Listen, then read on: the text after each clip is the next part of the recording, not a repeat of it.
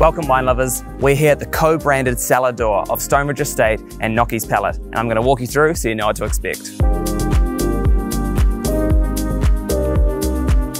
Located on the hill opposite Lake Hayes, amongst the beautiful gardens and acres of vines, this winery will delight you as you drive in. It's a quick 15 minutes from town and open 7 days from 11 till 5. If there's a wedding at the chapel here, don't be alarmed. You'll just be redirected and enter through the back entrance of the cellar door garden.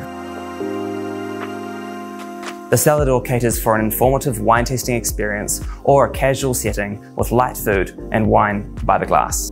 Tastings will make their way to you inside the Old English house by the knowledgeable sommeliers. For an autumn day like today, I've chosen the Pinot Rosé. Not only is it a light and refreshing wine, but this incredible bottle makes for a fancy water accessory that you can use at home.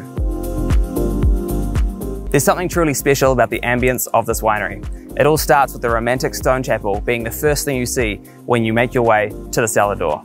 It's well worth going inside to embrace the sense of peace it gives you.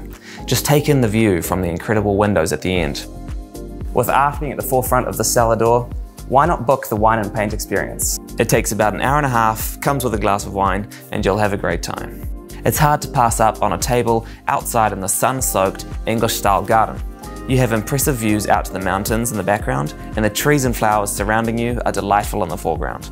So just like how the canvas and paint come together to make a piece of art, when this estate is the canvas and the wine is the paint, you find yourself in a pretty special place.